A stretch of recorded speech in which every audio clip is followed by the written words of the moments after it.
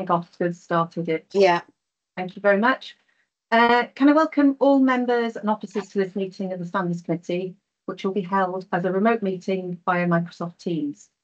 It's being recorded and will be available via the Council's website to be viewed as soon as practically possible following the meeting.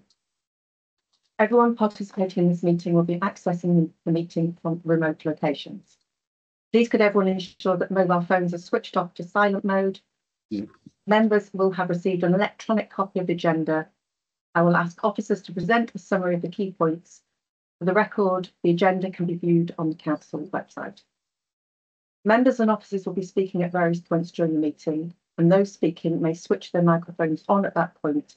But I would ask that, with the exception of myself as chair, at all other times you keep your microphone switched off, as this will help to minimise any background noise and interference and to ensure the connection remains as stable as possible. All members are asked to keep their cameras on throughout the meeting. Excuse me. If any members or officers wish to raise a point or question, they should press the hands up icon on the top right-hand side of Microsoft Teams window, and I'll come to you in the order I receive requests. Please lower your hand once you have finished speaking. The chat button has been disabled for this meeting. Please do not use your microphone until I invite you to do so. Officers from the Democratic Services will be supporting the meeting and will be monitoring the use of microphones throughout the meeting, and where necessary, will mute those not being used. I would ask the officers to introduce themselves and as and when I invite them to speak during the course of the meeting. They too should ensure microphones are switched off or not in use, please. I will now proceed to the agenda business. Apologies. Are there any apologies for absence?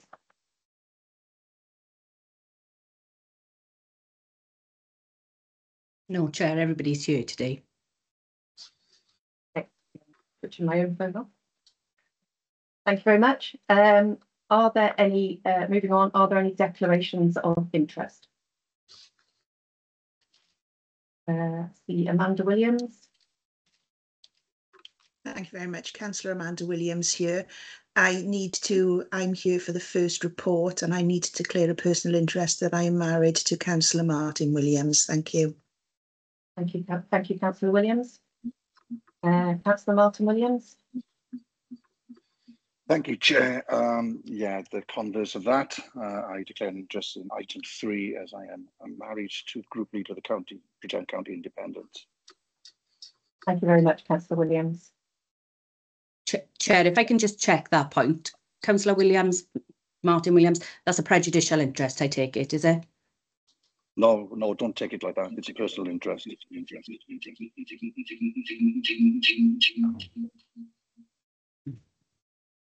Very funny. Rob, can you put your microphone on? Rob Lynch, can you put your microphone on mute, please? And Philip.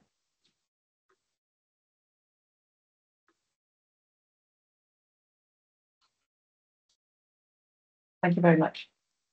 So just got confirmation of those declarations of interest. Thank you very much. Are there any others? I don't see any other hands going up, so we will move on to item 3, standards of conduct.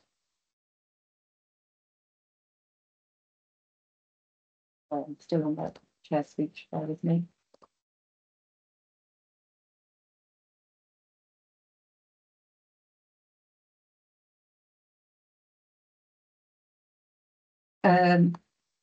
This is a report to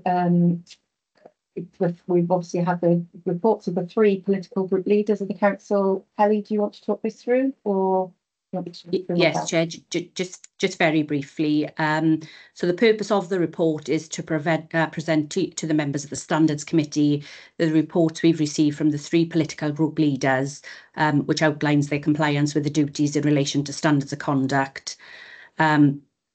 This is a new duty that's come in under the Local Government and Election Wales Act 2021, and this is the second time the group leaders have been invited to speak to you.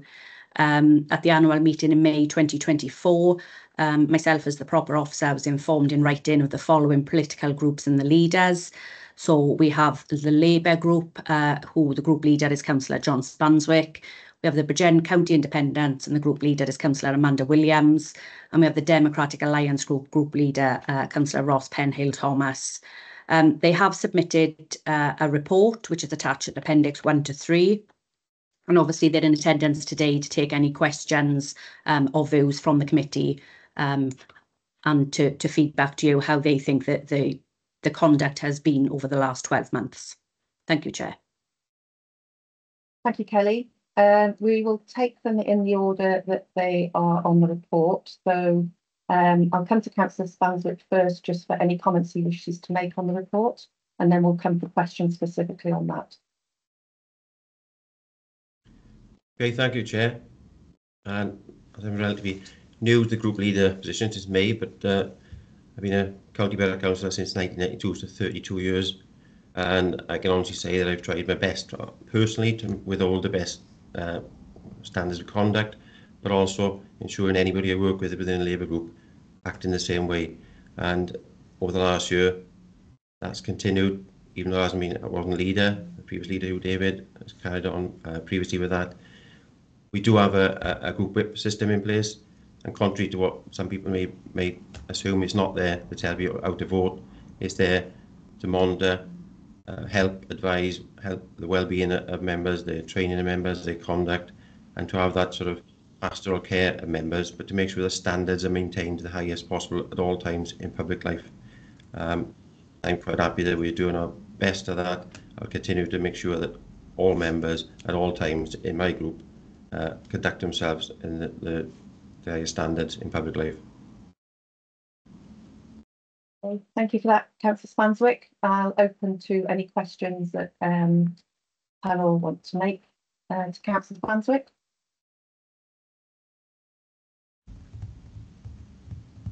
Raise your hand if you have any queries. Thank you, Roy. Morning, Councillor Spanswick. Morning. I read through the report, and you stated that your deputy was meeting with, or were meeting with, the non-executive members regarding reviews. Can you tell me what sort of progress has been made on that, please? Yeah, they've started. I know she was doing some yesterday. So myself, I'm going through doing appraisals and personal development plans with the cabinet members, and the deputy as a date set in her calendar. They've already started going through into next month, into August, to try and get all these completed by September. So we'll then have a plan for the whole group as far as their training needs, their development needs, and any personal issues they may have, that we cover all these off. So by September, that'll be the whole group will have their personal development plan in place. Okay, it's just a supplementary question, and it's to all the group leaders, all three. I'm just wondering if there's a common approach that you could all take towards reviewing your members' training needs and their sort of conduct. Is there some sort of performance management system that you could implement that is common across all political parties? So there's, I suppose, transparency and a common approach. Thank you. Okay, thank you, Roy. I'll come to Councillor Amanda Williams first. Thank you very much for the question. Yes, Rachel Keepins is the Democratic Services Manager who has been liaising with all group leaders, and it's a requirement for all of us to carry out these reviews, meet with individuals. In my group, there are a few of us. There's myself, there's Councillor Martin Williams and Councillor Anthony Barrow and Councillor Freya Bledsoe, who are meeting and pairing with others in the group so that we can go through their training needs and also anything else that we deem necessary, such as conduct and everything. And then they report back to myself and I complete those reports. Thank you. Gavin Thomas next, please.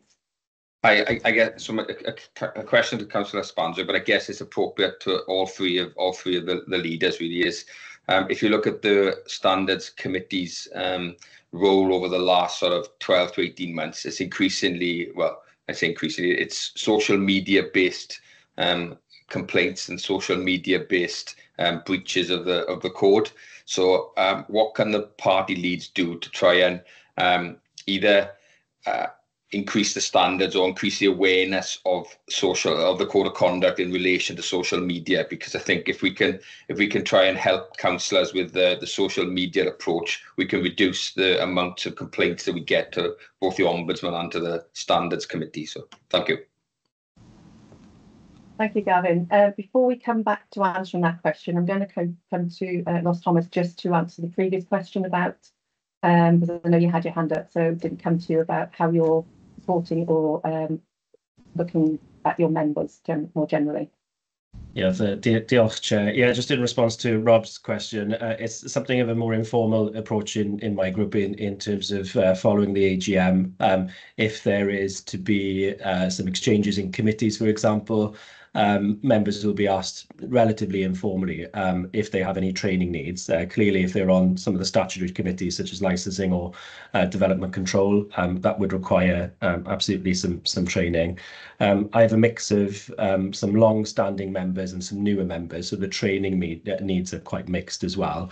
But we keep in regular contact with Democratic Services just to check that members are very much in keeping with the training that they absolutely mandatorily need as statutory, but equally members are encouraged to attend all training sessions where possible. Thanks, Chair. Thank you, Councillor Thomas. So in response, I believe, to the question about social media, I'll come to Councillor Spanswick.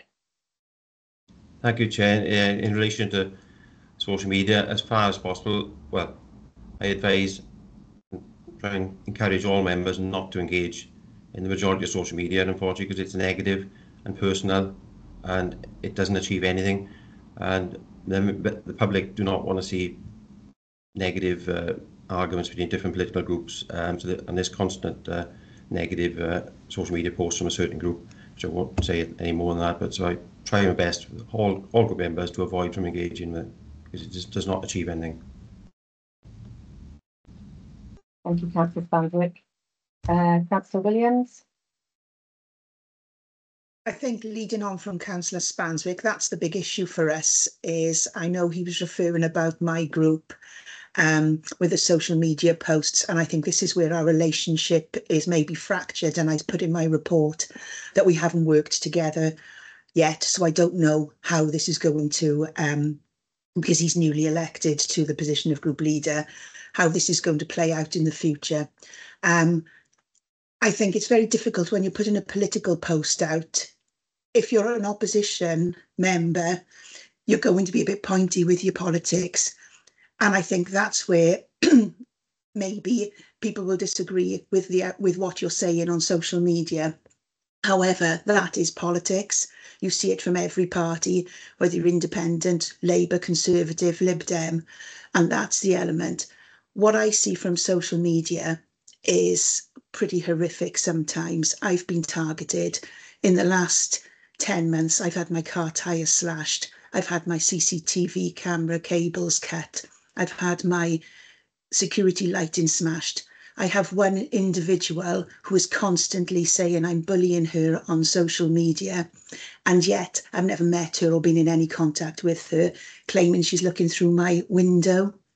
And I have 3 children, so it's extremely alarming. And I think this is the sort of thing on social media that as group leaders, we're powerless to get involved with, particularly because it's not members of our groups.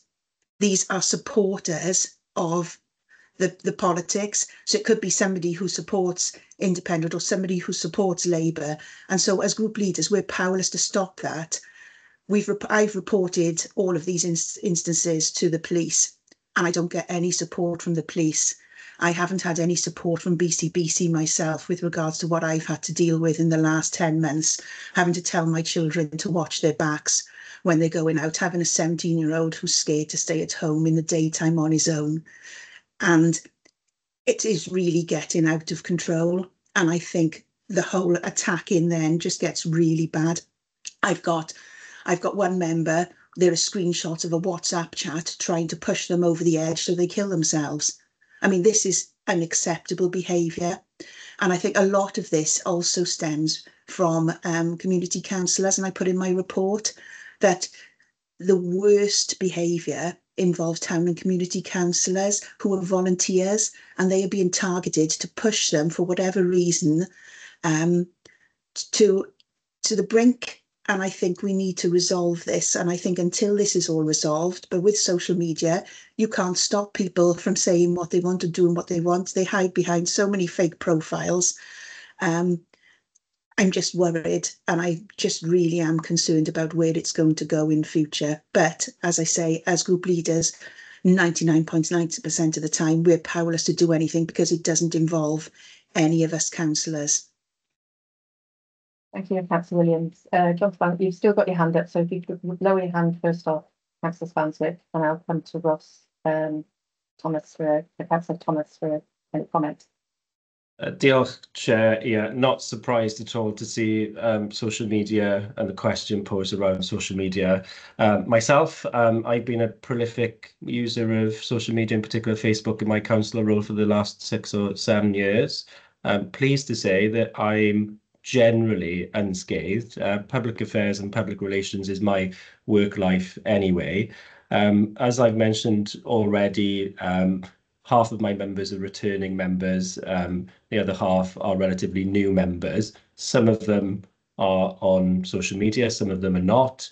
It's a case really of, certainly as group leader, I glance an eye on some of their pages every now and again just to ensure that the conversation and any postings are in keeping with the code of conduct. It's really easy to be goaded on social media, really easy. The guidance from the local authority is quite clear, but and it can be so difficult at times not to engage, to try and not to engage in it, especially if it becomes personal. Luckily, I mean, I've managed to escape unscathed.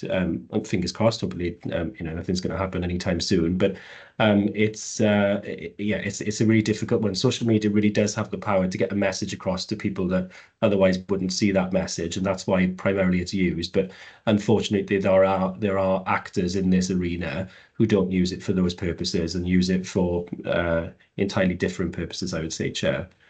Thanks. Thank you, Councillor Thomas. I'll come back to Gavin Thomas, who asked the question. Yeah, sorry, I think, I just wanted to be a bit clear on my question, really, I guess, is I 100% appreciate Councillor Williams' comments about the misuse of social media and things. My view and the phrase of the question, I guess, was around how, as leaders of groups, can we manage the actual councillors' posts? Because from a standards committee, our remit is obviously looking at the code of conduct and councillors' behaviours. And if you look at the hearings that the councillors the standards committee has had over the last couple of months and years, it's really social media has played a big part in that. So what does leaders of the group? So I think Councillor Ross Thomas just touched upon checking, potentially dropping in on people's Facebook pages to see the tone of conversations. But I'm just curious as to what the leaders think we could potentially do to educate councillors on social media and Facebook, social media and code of conduct issues. Sorry, did that make more sense? Sorry. I think it did. Thank you, Councillor Thomas. So it is more about the role of the current councillors and overseeing the use of social media. As Councillor Williams has said, Councillor Amanda Williams has said, there is some horrific stuff on social media that is uncontrollable by yourselves, but there is some sense of ownership by the groups to take a lead on some of the other areas. So I'll come back to Councillor Thomas, Penhale Thomas. Diolch, Chair. Just in addition to just glancing over my group members' Facebook pages, that there have been a couple of instances where the monitoring officer has had to be contacted simply for advice, where perhaps a post by a member has been misconstrued. That advice has been passed on to that member, and that post has been removed immediately. So I think there's that sort of regular dialogue with the monitoring officer, in particular about content of posts that could be misconstrued. There was nothing sort of illegal in the post. It was a misconstruence, if that's a word. Thanks, Chair. Thank you, Councillor Thomas. Councillor Amanda Williams. Thank you very much. Yes, the same as Councillor Ross Thomas. If there's anything of concern, the legal officer will give advice and either suggest it's changed, the wording is changed, or will say, no, that's fine, that's political. I'm not in a lot of the hubs because of the nastiness that's on social media. I don't want to face that and see some of it. So I'm only in the hubs that really relate to my ward, but I will access them. And if I think myself that something is inappropriate, then I will ask whoever has posted it to remove it. But obviously, as I said, we don't have any remit outside of our group. Unfortunately, I think the public as well see, and it'll be the same for Labour as well as Independents, they'll see somebody who is a Labour member or a supporter of the Independents who puts a comment, but we cannot then ask them to remove it, even if they're in the Labour Party. Independence is more difficult because as Independents, you can say or virtually do what you want. But we can report it and put it, and I did previously speak to Hugh if I found something that might spark something, but I do tell my group. It doesn't always happen, but I do tell them to stay away and not to engage. Councillor Svanswick. Yeah, thanks, Chair. Yeah, as a Labour group, the one thing we are in the process of doing is arranging training on social media, and that'll be a regular ongoing thing each year to make sure up-to-date training. But myself, the deputy leader, and the whips team, which are 3 people, regularly monitor hubs on any part of Facebook they're on to see what's on there, and if there's things inappropriate, that's dealt with straight away and the person told to remove that. But there are rare occasions, because I would hope the majority are not engaging and not putting negative comments or inappropriate comments on social media, and that comes down to training as well. But I also think each group leader must be held responsible for pages that are posted in the name of that group, and that goes for the Labour group, Independents, and there is a Bridgend County Independents page which the leader must be held responsible for. Thank you, Councillor Svanswick. If you can lower your hand, Councillor Williams. I disagree with that, and I would be happy to ask for independent legal advice on that, because Bridgend County Independents covers a lot of independents who are community councillors. I have no remit over any of them, so I cannot be held accountable for a group like that. The same way, if Welsh Labour put out a post, it's not Councillor Svanswick's responsibility for that either, it's them. So I cannot be held responsible for group posts. If I think there's something in there that I don't think is appropriate, I will get it removed, but I cannot be held responsible for that, and it is not my responsibility. Thank you. Councillor Williams. I think just as a note, I recently attended the All Wales Chairs Forum of Standards Committees, where we had a few presentations, and the issue of social media did come up, and it's an issue in Bridgend, it's an issue across virtually every local authority across Wales. I think it is carrying on doing that push of taking control of what we can control, educating people both internally in the party, and also some wider messages about standards of councillors and what we expect. But I appreciate some of that cannot come down personally to you, but everyone has a role to play, regardless of political allegiance, in trying to sort of make sure politics is seen to be open, welcoming, and not in the tone that we have obviously seen quite a lot of over the last 12 months. If there's any other comments on social media, I'll take them now. If not, I'd started with Councillor Svanswick making a comment about his report. I will move on to the next, unless there's any other questions relating specifically to social media. Roy? It's not specifically about social media. I'm sort of go away from that issue at the moment. It's just about trying to promote standards. I mean, as group leaders, all 3 group leaders, and as the standards committee, we have a duty to promote standards. So I'm just proposing an idea to all group leaders. Currently, do you open up your meetings with a reminder regarding standards of conduct? And if not, would you consider at the start of each meeting as an agenda item producing or creating an introductory statement to reinforce the sort of Nolan principles, i.e. the code of conduct, i.e. sort of treat each other with respect, at least listen to each other's opinion.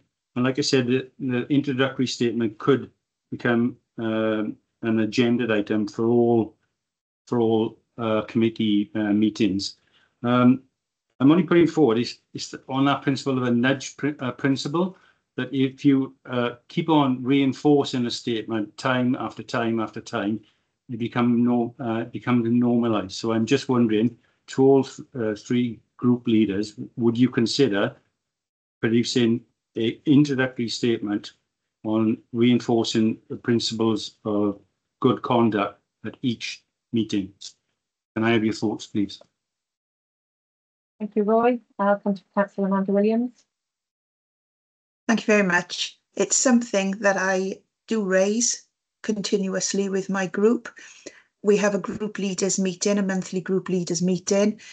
We do discuss it now and then, but maybe going forward, we also include that as a standing agenda in our group leader meetings. So I would suggest that to Councillor John Spanswick, who chairs those meetings, as to maybe we and Kelly, as to whether we can include it going forward. Thank you. Thank you, Councillor Amanda Williams. Councillor Spanswick. Yes, thanks for that. And I totally agree with Councillor Amanda Williams there that the group leader meetings, yes, let's put a standard item on there. It has been and can be discussed anyway, but if it's a standard agenda item on there, and while again the group meetings, myself and Labour group meetings, it's discussed, I'll make sure again that it's a standard item on there. So every monthly meeting, code of conduct standards will be an item on the agenda. Okay. Thank you, Councillor Spanswick. Councillor Thomas. Yeah, thanks so much. Like colleagues, more than happy to take that away for consideration. Can I just apologise to Roy? I need my glasses on, Roy. I think I called you Rob earlier. My apologies. No problem. Thank you, Councillor Thomas. Okay, as I said, I'd had a statement from Councillor Spanswick from the Labour group. I don't know who's next on the list of the agenda. I was taking it, so these are my notes. I'll go to Councillor Williams, Amanda Williams, for any statements or any comments you want to make on the report. Thank you very much. I've made most of them. I think the only two issues are around training, and we've struggled a bit with the training. You'll see from my report. Yeah. Sorry, Roy Lynch, could you please put yourself on mute again? Thank you. Sorry, Councillor Williams. Yeah, so what I wanted to discuss was the training element. Now, I do have regular updates as to who's been on what training, and I do share that with my group to ask that they go on the training, the compulsory training. There are a couple of issues. I've sat through all of the online training, and I've also been to the in-person training, and there is a lot of duplicate training. And I think particularly if you're a working member as well, it's very difficult to be able to do both, particularly when you're repeating yourself. So I do believe that something needs to be looked at there, because some of it is a duplication. And I've sat the same training now over the last few months, and I've sat it in person and online. So I think to get more people engaged, I think we need to look at the training programme to ensure that there is no duplication, because then that might also free up some opportunity for some further training that's not currently provided. So I do think that sometimes that doesn't get members buy-in if they think, well, I've got to do that. I've just done that in person and it is identical, because I've checked it's identical because I've been on them both. The other issue I've got is I've got one member who has got eyesight problems and has been asked to do the compulsory online training, but they're not in an accessible format. So they are unable to do that at the moment, and we haven't had an update on how they will get around that, because they're still told they have to do the online training even when they've attended the in-person training. So I think that needs to be looked at too, to ensure that everyone is accessible for all. and that everyone is attending those training sessions. Thank you. I'll come to Kelly for a response. Thank you, Chair. Thank you, Councillor Williams. More than happy to take a further report to Democratic Services Committee. As you know, they do have regular reports on training, and they sort of set the agenda for training. So I'm happy to pick that up with your fellow colleagues in Democratic Services Committee. Thank you, Kelly. Anything else to add, Councillor Williams? No, I raised the concerns about the social media, I think, previously when we were asked the question, and how I find it's more and more difficult. And I think the stress on us who are here to do the best for our communities is it's concern the way it's going. You know, I don't feel safe anymore.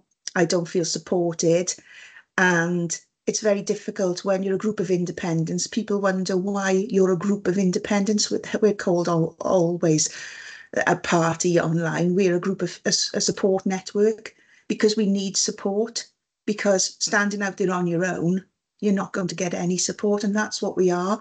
And I think it works well, but I am concerned with the way things are going. I've got individuals who have come to me, and whilst I have no remit over town and community councillors, they come to me for advice and support and say, somebody's contacted my employer, putting a complaint in about me. It's getting quite nasty out there.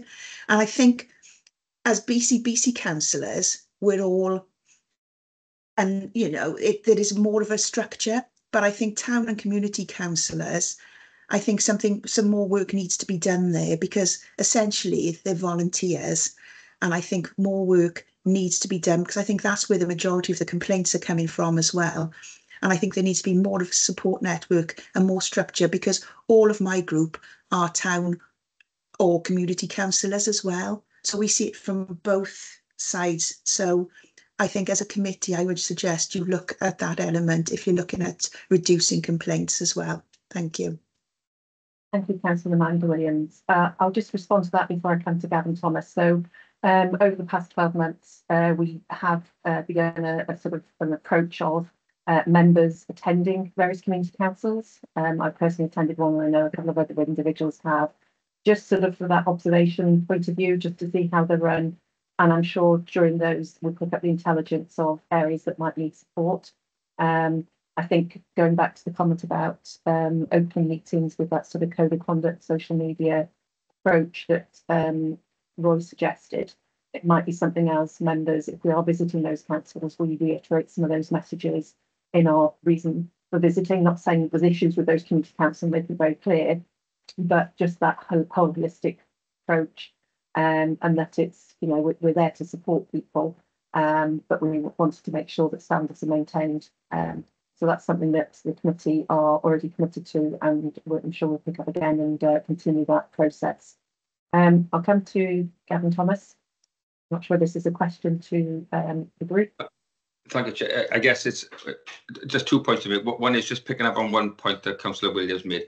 How do we, maybe it's a question for the monitoring officer, how do we make sure that the code of conduct training and the standards training is inclusive for everybody? So you've mentioned somebody with maybe sight or hearing difficulties. I think we just need to be clear that the standards and the code of conduct is an essential part of a councillor's toolbox. So I'm not sure how we would, maybe that's a recommendation from the standards committee that we get some report on how the training is accessible. So I'll let the monitoring officer answer. And I've got a second question then for the leaders if I can.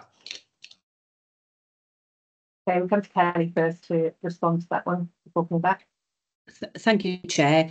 I always offer the code of conduct and the standards training in person. Obviously, we can address any accessibility issues then. I've done it using the hearing loop. I've done it by printing out larger copies of the documentation when requested. We haven't had any concerns with the standards committee training, with the code of conduct training. Nobody's made a request that we haven't been able to comply with. Happy to look at it if there is anything in the future, but most people come to me directly and we find a way to deal with it appropriately. I'll come back to, I'm going to go slightly out of order and go to Councillor Williams, because I think she's directly responding to that statement by Penny. Is that okay? Yes, I am. Thank you. So all of my group have completed their code of conduct training, and that was done in person. Thank you. There are some other compulsory training courses that need to be completed in qualities and some others like that. And those are the ones I've done them online. They are very difficult because you're looking for a little question mark and you're pressing hovering your mouse over it to reveal the answers and things. So it is very difficult then. So it's those extra additional training courses that I don't think are accessible, but are equally as important, because obviously equalities and things like that are things that you need to be making sure you're complying with as well, to ensure that you are complying with the code of conduct. Thank you. Thank you for that clarification. I think hopefully Kelly will pick that up with the report that she referred to. So I'll come back to Gavin Thomas. I think you have a question for the group leaders. Yeah, thank you. So I get it's picking up on Councillor Williams's point about town and community councils, and I fully agree that a lot of the complaints standards committee get referred are from town and community councillors rather than borough council members. My question, I guess, would be to the group leaders is there anything you think the standards committee should be doing to try and influence behaviours? So as the chair has said, we are attending council meetings, etc. But is there anything particular you think that you'd like us to take on? Thank you. Thank you, Gavin. So Councillor Williams, Amanda Williams first.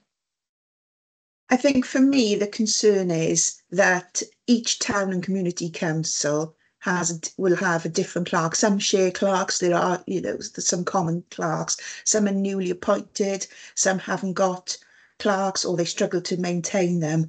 So I think the first port of call is looking at the quality of the clerks and the training that they receive. So we're fortunate in BCBC, we have Kelly and Laura, so we have someone to go to for guidance. And so we all know in our groups, we are following that one rule. Whereas it's more difficult when you've got all the town and community councils, because you've got individuals who might be doing something differently to another one. And I'm a chair of governors and I'm on another governors, and it's the same with the clerks there. Once you've got more people agreeing the rules or giving their version of the rules, I think that's where you're going to struggle potentially as well, to make sure everyone understands those rules. So I think my first port of call for you would be to look at the training needs and maybe whether they could buddy up if they're new clerks with long-term existing clerks for support. Because I think if you've got a strong clerk, then they should be able to manage the meetings a lot better, and it might reduce the concerns with regards to code of conduct. Thank you. Thank you, Councillor Amanda Williams. I'll come to Councillor Stanswick. Thank you, Chair. Yeah, similar to Councillor Amanda Williams, it's difficult. Town and community council level, there isn't a sort of a group structure, perhaps the same as a county borough level. But I'm wondering, they all have to and should be attending code of conduct training, and the clerks have their own training and support through One Voice Wales and other bodies. But I'm not sure, I'm wondering through the remit of the standards committee, similar to group leaders you're providing a report, it's not quite the same with town and community council level, but I'm wondering if there's scope for clerks of community councils to do an annual report to a standards committee to give their view from an independent clerk point of view as to how that they feel that council has operated in the past year. It might not be appropriate, but there does need to be some level of responsibility then within town and community councils to comply with the code of conduct and all the principles. Thank you, Councillor Stanswick. I'll carry on the order, so we'll come to Councillor Thomas. Yeah, Chair. I'm not entirely sure that there is the awareness in the town and community council sector, certainly in Wales, of the level and the number of complaints that standards committees are dealing with. And I genuinely believe that if you were to write as a standards committee, perhaps annually, that members of town and community councils would be shocked to realise the number of complaints that you are dealing with.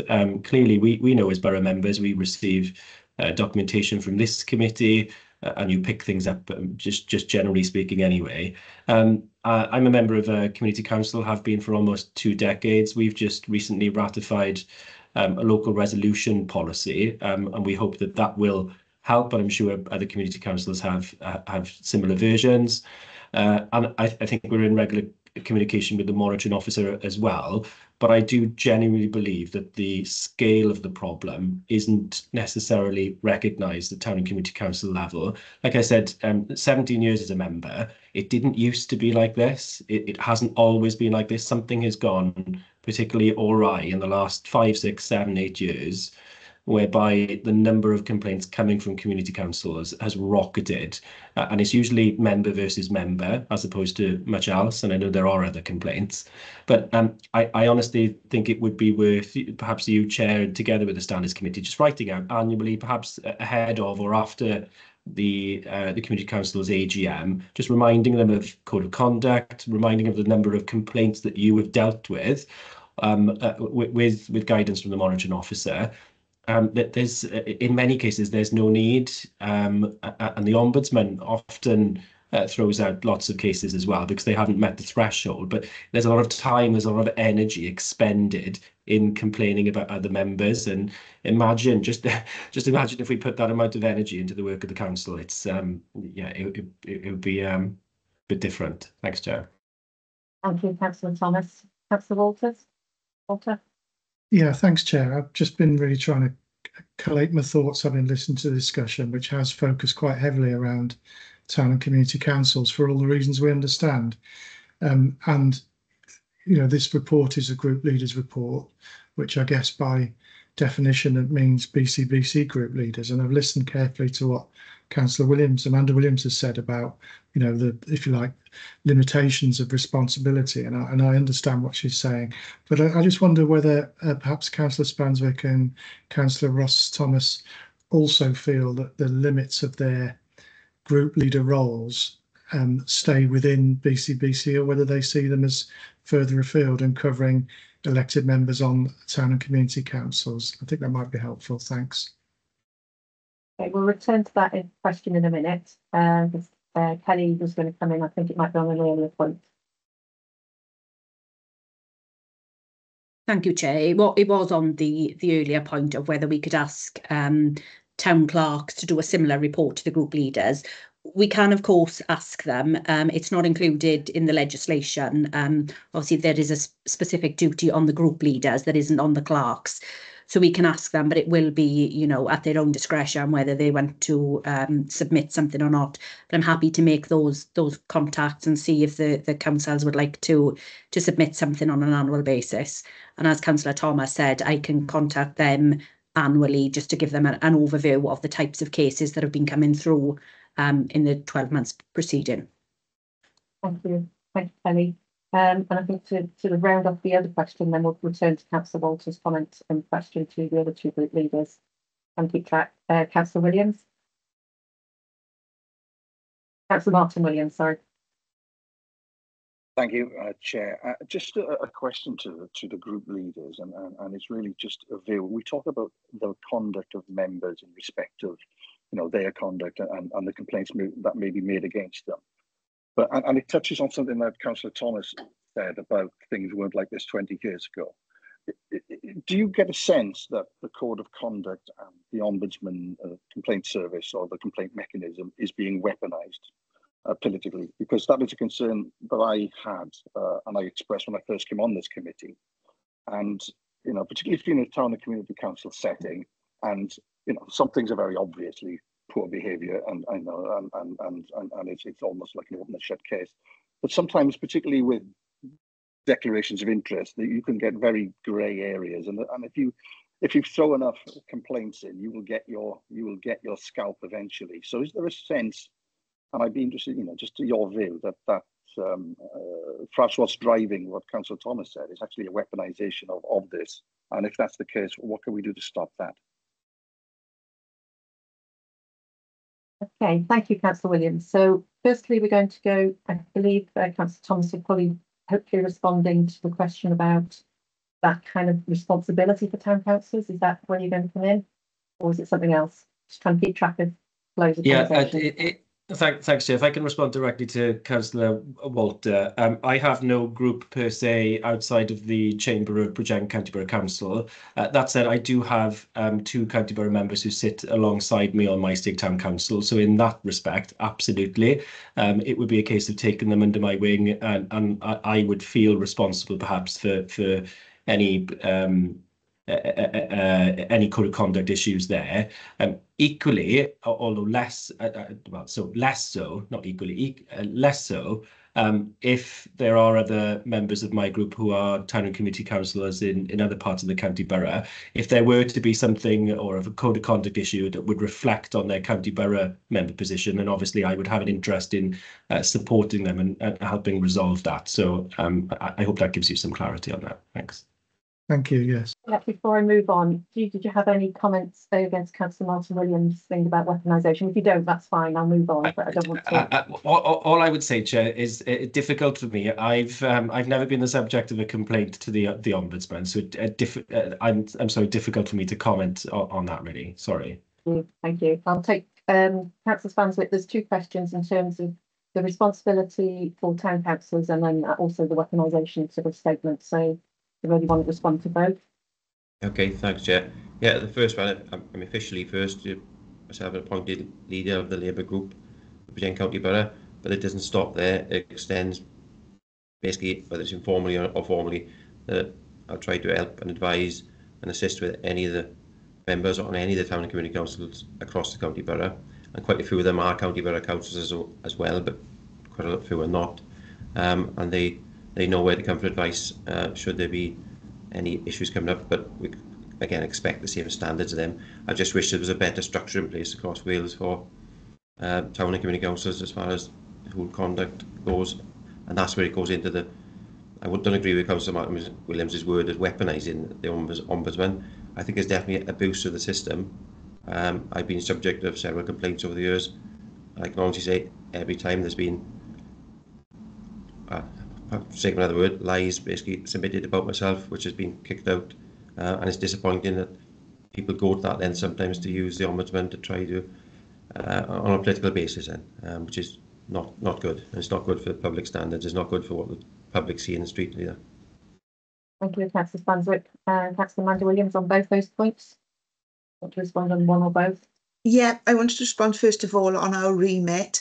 I think maybe the Standards Committee should have the copy of the training that we had from Laura Griffiths that confirms we have no remit in community councils or town and community councils, but where there's a grey area where it does involve some of our members who sit there and their reputation by virtue would bring the reputation of the counts of BCBC into disrepute. So we do have some sort of involvement there. But I think for the question, it might be worthwhile you seeing the advice we were given from Laura when we had the training as to what we are and aren't responsible for.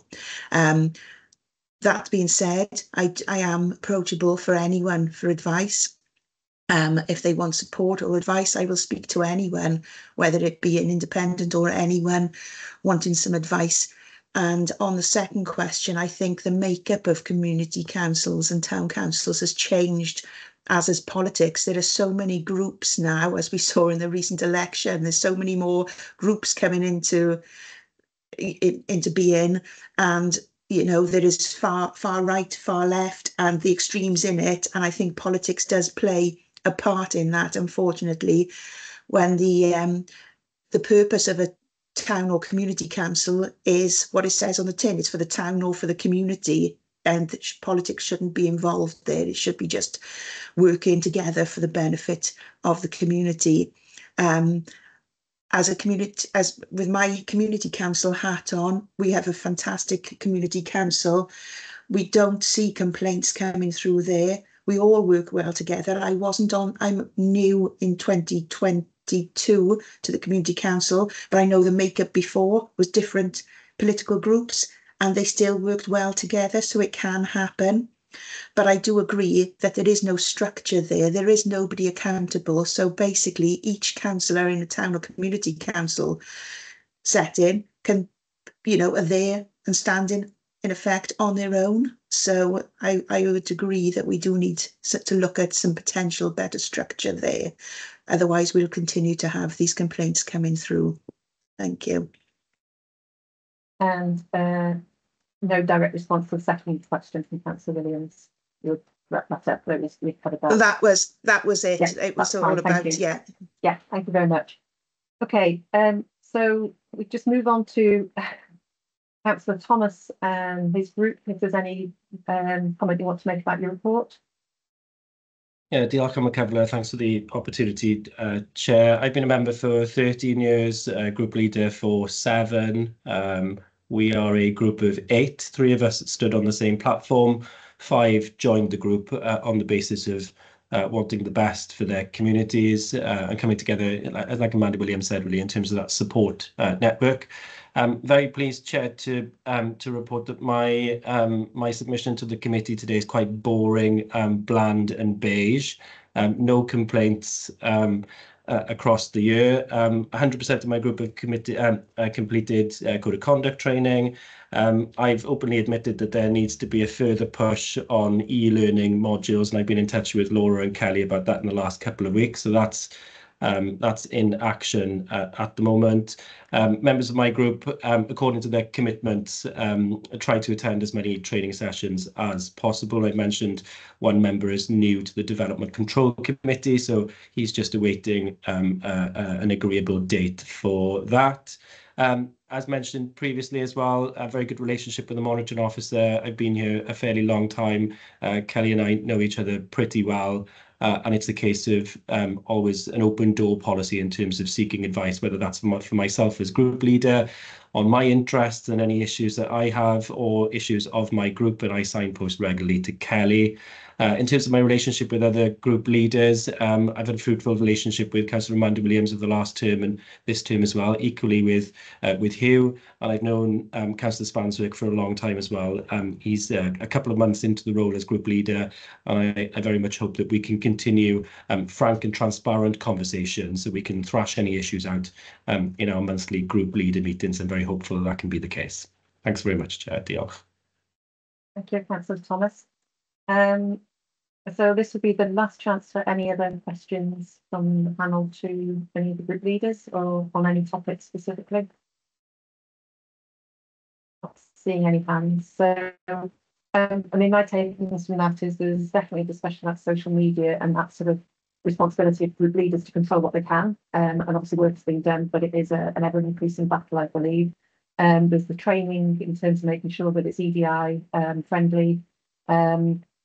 The town and community councils and more work that we need to do, particularly in that area, and also that reference to the code of conduct, etc., at the start of some of the group meetings and potentially and any observations of town and community councils. That's a few of the things that I drew out from the discussions there. Again, referring to the meeting I attended of all chairs, the Ombudsman was there and did refer to the increasing number of cases that they are seeing. And obviously some progress, some don't, but the impact on their workload is exponential over the last couple of years. So trying to do that in internal resolution, as a couple of referred to beforehand, and trying to stop them making it to that case, but controlling some of these other things and continuing promoting standards will hopefully assist in that. So I'll draw that item to a close.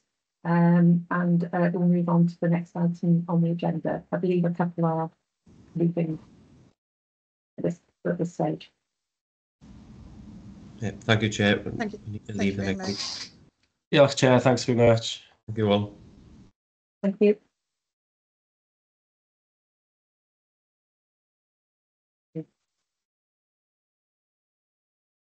Chair, I'm going to pass over to Laura now.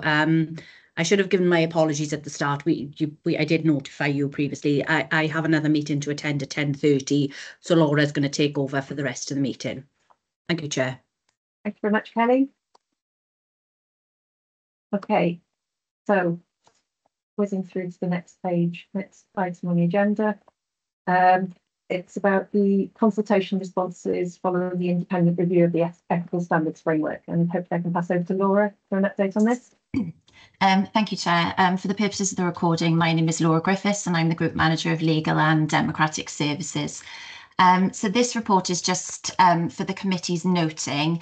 It's on the Pen Review and it's been some time since we last took a report on the Pen Review. Members will remember that it was a number of years ago now. It was the then Minister for Housing and Local Government. They commissioned what was known as the Pen Review. Richard Penn was appointed, and it was an independent review, very much looking at the ethical standards framework. The reasons for that is because the framework has remained largely unchanged over the last 20 years. So it was felt very timely to review that. So as the report indicates, the report was undertaken by Richard Penn. The terms of the review are outlined in the report, just to remind members of that. And then there is a link to the review that was undertaken back in 2021, if members want to remind themselves of that. There were, as you can imagine, some recommendations that came out of that and a number of amendments. And since the publication of that review, there's been numerous engagement with monitoring officers, standards committees, the Public Services Ombudsman for Wales, Welsh Local Government Association, and that resulted in a consultation paper being published in March 2023. We did take a report to standards at that time to notify members of the consultation that was taking place. And it was agreed at that time that we would come back with the outcome of that consultation. So that is attached at Appendix 1, Chair. I don't intend to take members through it unless you wish me to, Chair. All of the consultation report responses are within Appendix 1.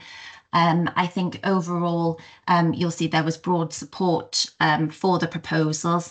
I think disappointing in terms of the amount of responses that they had via that consultation exercise. But yes, as I've said, most of those have been supported, and it's very much just now to watch this space, and we'll update the committee on anything that comes out as and when of that Pen Review. So the recommendation then, Chair, is just for the committee to note the report. For that, I will take any questions if there are any. Can I just ask one in terms of, I may have missed it, but in terms of the timelines going forward? Obviously, it's all the recommendations. Is there a formal implementation plan or? No, Chair, interesting. The consultation report doesn't actually say anything about next steps in terms of implementation. And I did check to see whether there were further updates on the website, and there's nothing as of yet. So it's very much just going to be as and when it's progressed. And we will, of course, update the committee, you know, on anything that comes out of that. Thank you for that. Okay, I'm not seeing any hands, so no questions on that. So we move forward to the next item on the agenda, which is the annual report from Public Service Ombudsman in terms of cases for. Chair, so this is just our annual report of the Standards Committee. So it's the annual report where we look back at 2023-2024. And there is a requirement in legislation and our constitution that we provide an annual report. That's a new function coming up of the coming out of the Local Government and Elections Wales Act. There's now a legislative requirement for the Standards Committee to do an annual report. And it's very much, as I've stipulated in the background, it's looking at how the committee discharges its functions, whether any reports have been taken to the Standards Committee, and then just very much an assessment of what we've had earlier on the agenda, looking at the duties of the leaders of the political groups, whether they've complied with their code of conduct duties and promoting those codes of conduct, and then any recommendations that we think we should be making to council. So the report is attached at Appendix A. As we've indicated in the report, we will present it to full council in September, and that is just for noting, very similar to what we do for the Democratic Services Committee and Scrutiny Committees. They also have to provide an annual report. So within that annual report at Appendix A, you will see, Chair, that we've got the membership of the committee, which obviously has changed since we've come to the time of reporting. It's very sets out the role of the committee, which is set out in the Constitution. We've indicated the recruitment exercise that we've had ongoing. As the committee know, there is currently one vacancy on the committee due to the recent resignation of Mr. Sean Cullen. And I can advise members that we did go out for advert during May. Unfortunately, we didn't have any expressions of interest. So with the committee's approval, we'd be looking to run that recruitment exercise again in the autumn. And hopefully we get some more interest. It was disappointing. We did advertise that in local newspapers, but nothing came forward. We've then got a section on monitoring compliance by leaders of the political groups, which is what we've looked at today, Chair. And then we've got code of conduct complaints. This is information that has come directly from the PSOW annual report that they prepare. You'll see there's a table. We've also included for information Town and Community Council Code of Conduct complaints for the year to give members a flavour of Code of Conduct complaints that have gone through the PSOW and whether they've been investigated or not. Just for members to note, because I think this was raised at a previous meeting, not all of the community councils are listed, so this will only be ones that have come to the attention of PSOW, but they are making plans to list all of the town and community councils of all councils moving forward. But at the moment, they only publish the information of councils that have actually come to their attention. So that's why you won't see every town and community council listed.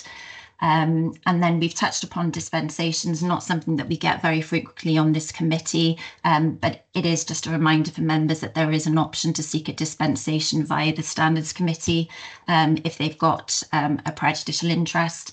And then very much looking ahead at the work that we propose that the committee do moving forward. So unless there's any questions, Chair, it is just for the committee to note that report and to note that it will be going to full council in September. Thank you. Thank you very much, Laura. Councillor Williams, I'll come to you first. Yeah, thank you, Chair. I mean, Laura picked it up, but I picked it up last year. The table of town and community councils. I mean, it's incorrect, and I don't think it should be in there in that format. It's our report. If the Ombudsman can't fix it in a year, then I think we should. And there are currently 20 town and community councils, and there should be 20 listed. And if it's, there's councils there that did nothing, and there's others that aren't there at all. So it should be corrected, in my view, before it goes to full council. Thank you. Should we come back? If members, yes, if members are in agreement, I'm certainly happy to list all of. It has been lifted from the PSOW annual report, but certainly happy to list all of the town and community councils so that there's a clear list going to full council. But the stats have come directly from PSOW in relation to what ones they've taken forward and what they've discontinued. But certainly happy, Councillor Williams, for us to add all of the 22. I'll take that away, certainly. I think that would be a good call based on showing that, yes, there are quite a lot of cases listed there, but there obviously are some that there is no instances. So it just gives that more complete picture and balanced picture. So thank you very much for that, Councillor Williams. Gavin Thomas?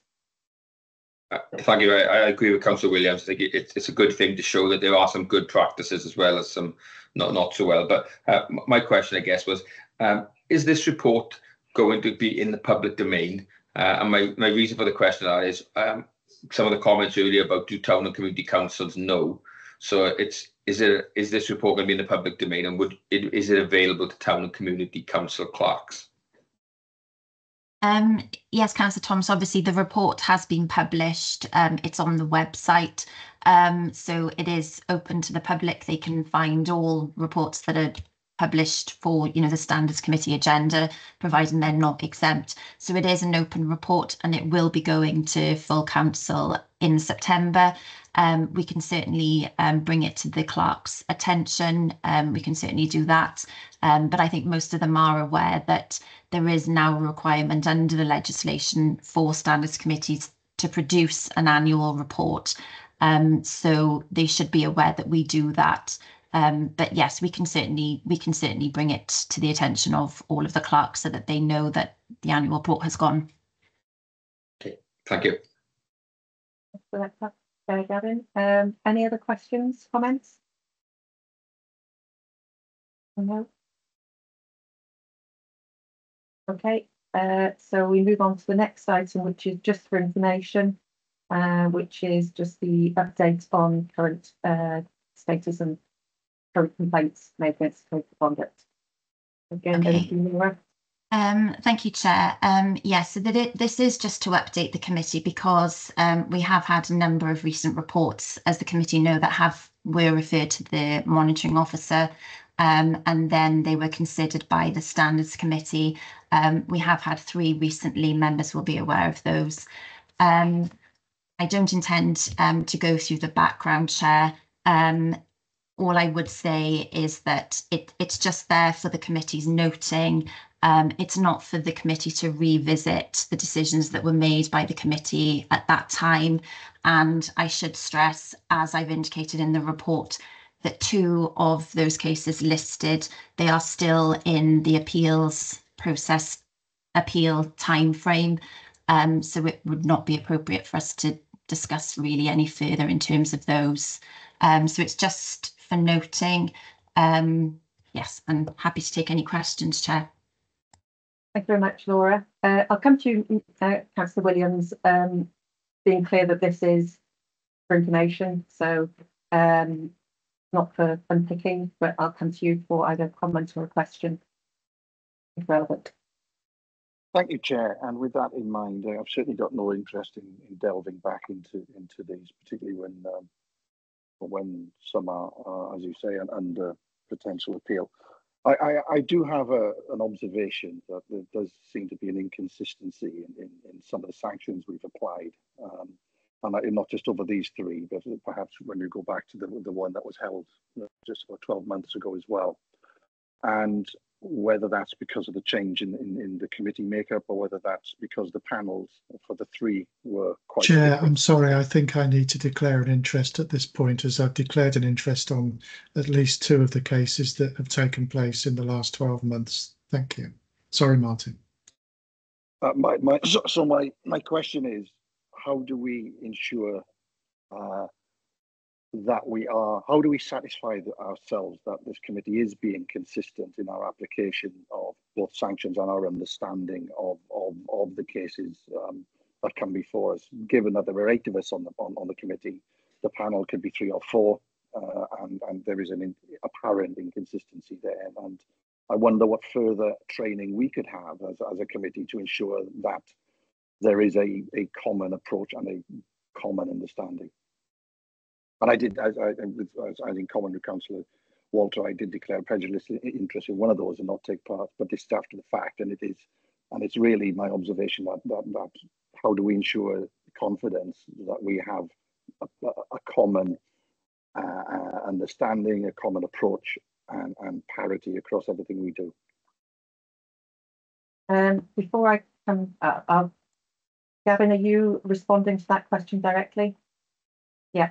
Okay. Yeah. If I may, Chair, so I've got a slightly different opinion to Councillor Williams. So my view is, having just recently sat on at least one of these, is that we have to treat each case on its merits. So we have to be very careful about having predetermined sanctions for certain items, because each case has different nuances, different breaches, etc. I would say as part of our committee discussions, we are led and guided by the monitoring officer, who certainly in the last case I dealt with raised previous cases and previous sanctions as a benchmark, but also the Public Service Ombudsman suggests a level of what the sanctions should be. So I think the committee is guided by some external influences, But I think we need to be mindful about having, you can't necessarily compare two cases on a very high level title. You need to look into the actual breaches and the details. So I think there has to be on its merits rather than a standardised sanction.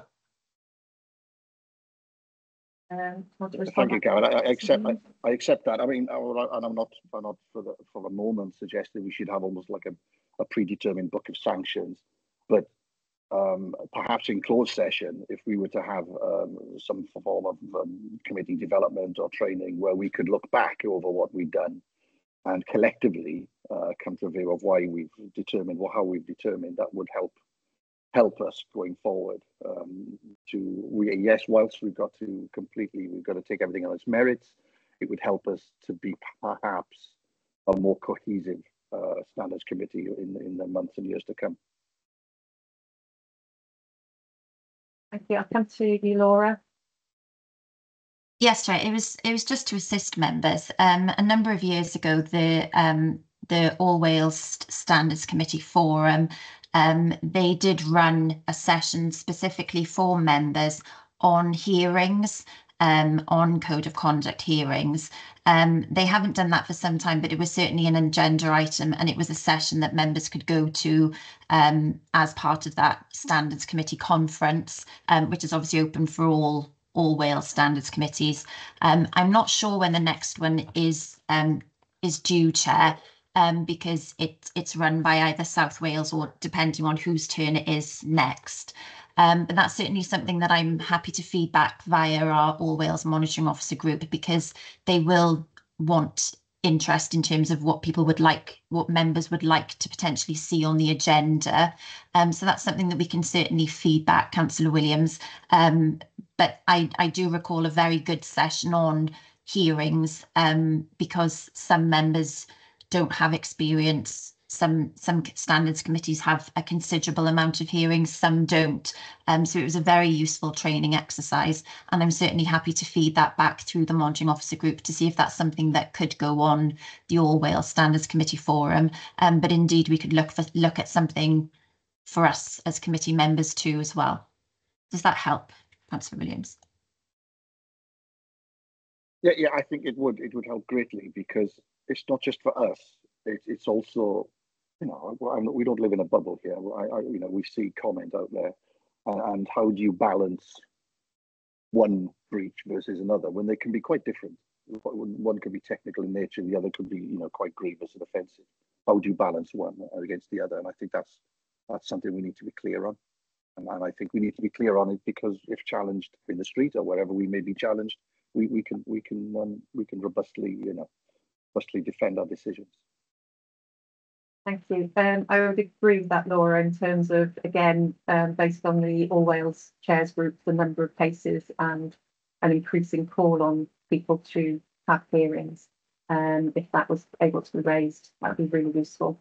I think there was a brief discussion about sanctions at that meeting, which, long story, I was trying to catch a flight at the time, so I heard a little bit about that, but yeah, if we could take that back, that'd be great. So, Gavin? Yeah, so I 100% agree that training for it, I think it is a really good, if we can get any training on that, because it is a new experience for a lot of people, and it is quite a technical process. I think that would be really beneficial. Just a question, I guess, for yourself, Laura, is have the committee had any appeals against the sanctions that they've imposed?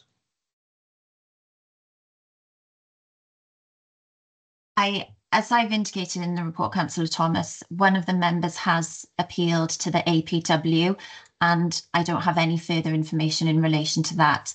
So it is now a matter for that to be considered by, adjudication panel for Wales.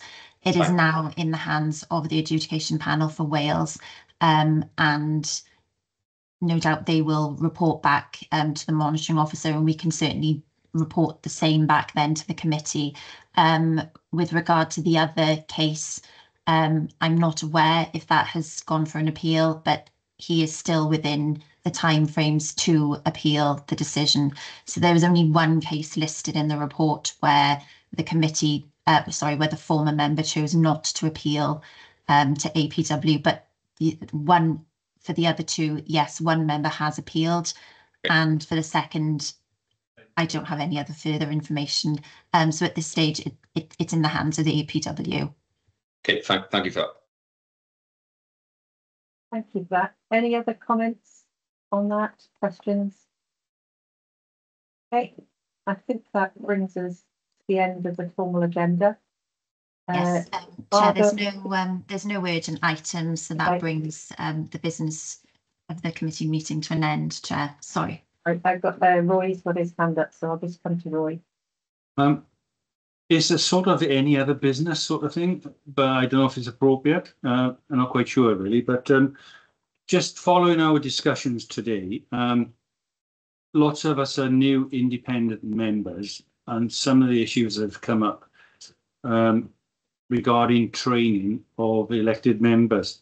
So I'm wondering if it's possible if we could receive a report to the Standards Committee regarding training provided by Democratic Services. I know little about the e-learning modules that is provided. I think that would be useful for us to know as well. And also, I wasn't aware really of how the review system works that group leaders were undertaking. So it might be useful if we had an overview given to the Standards Committee. I think it's the overview overseen by, I think it was Rachel Keefins I wrote down. So I think that might be useful for us as well. So I don't know if that's possible, or this is the wrong stage in the meeting to be asking for those reports. But just going forward, just to improve our knowledge. Is that okay? Yeah.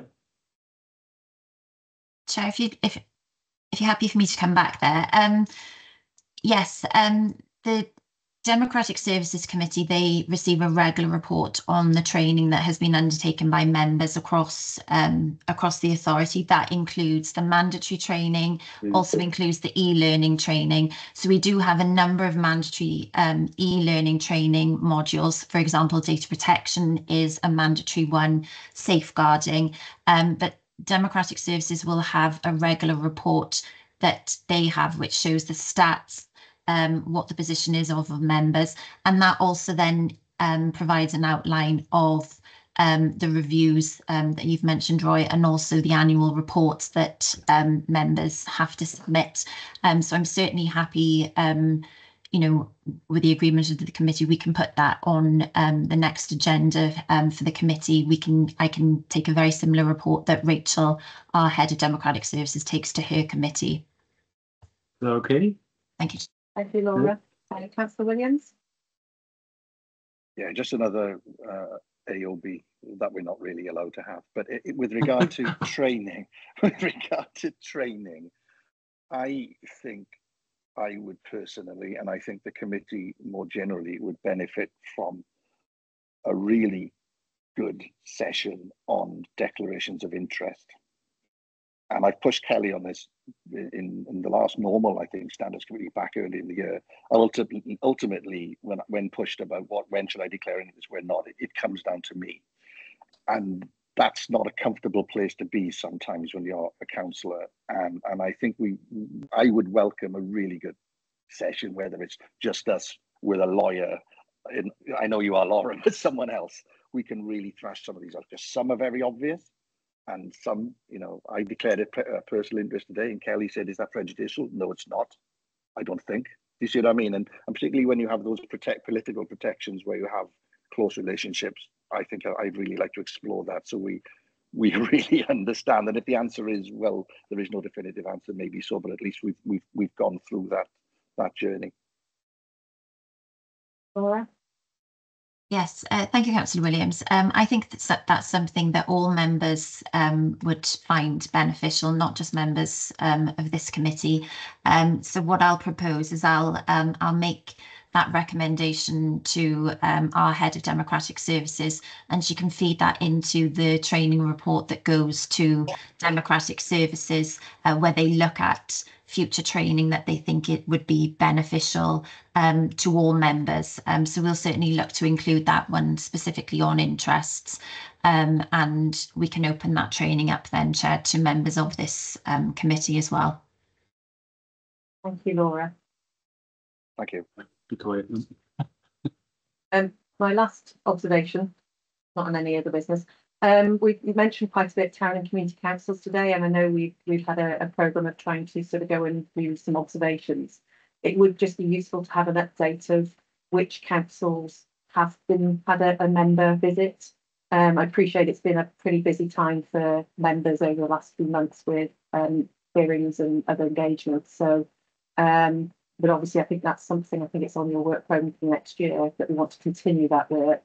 But just a list of who's already been visited and those that, definitely. we can prioritise some time. Some holidays might not be ideal, I'm not sure, over the next 3 or 4 months. Yes, Joe, we had a table, and I can pull that together with dates of relevant meetings and timings if members would like to observe, and then it would be Matt. I'm happy for members then to link in with me, and I can link in with the relevant clerk of the meeting as a matter of courtesy to notify them that one of our members will be observing. All clerks are aware of that, and but just to get the details, whether how the meeting is going to be held, to get you the relevant link or whatever. So I'll certainly look to circulate that again to all members, the dates of upcoming meetings, and then you can let me know and I can tell you all who would like to attend which one. Yeah, that's fine. And yeah, identifying those that have already been picked off, so to speak.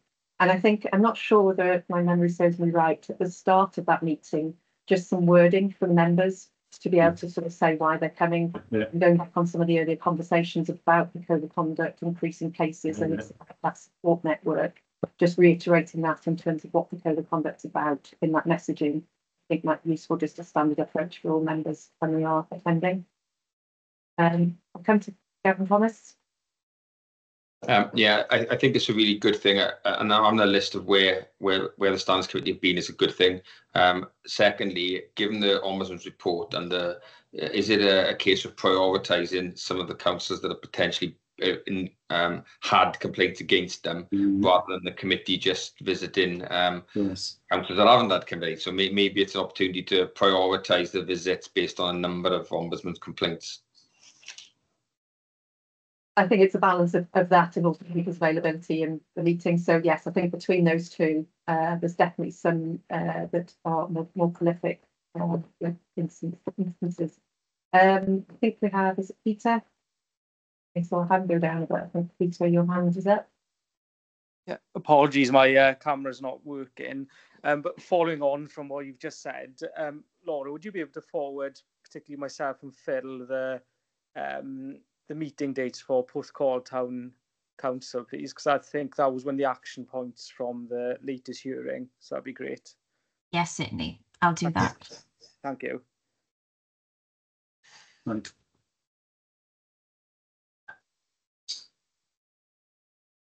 I think that's it. I think Peter, I think was the only one with the hand up and he's still got it. Oh, Philip Clark, sorry. Yeah, Someone's still on. Roy, can you just go on mute for a minute? Oh. And anyone that's not on mute? Philip?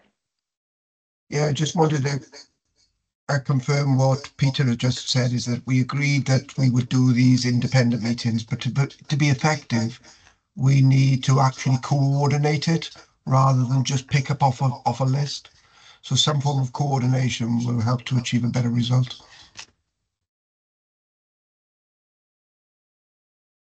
I agree. So how do we want to do that? Sorry.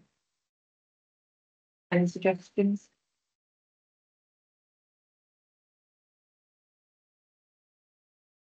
Gavin? For want of a better word, is it possible to get a list of all of the dates? Because I think most town councils meet once a month on a recurring date. So if we could get a list of what they all are, then I guess we could create some sort of a rota, for want of a better word, where if that's circulated to the Standards Committee, people can just grab slots on it. So at least we will, and then everybody can have visibility of that. And maybe it's worth reviewing that in the next Standards meeting to say, these are the ones who've attended which ones. Yeah. Yeah. Happy with that? Yeah. Okay. I'm keen to not have any other business, but I think they were really important items. So if there's nothing else from anyone else, we'll close the meeting and stop the recording as well. Thank you. Thank you very much for your time today. And I think our next meeting is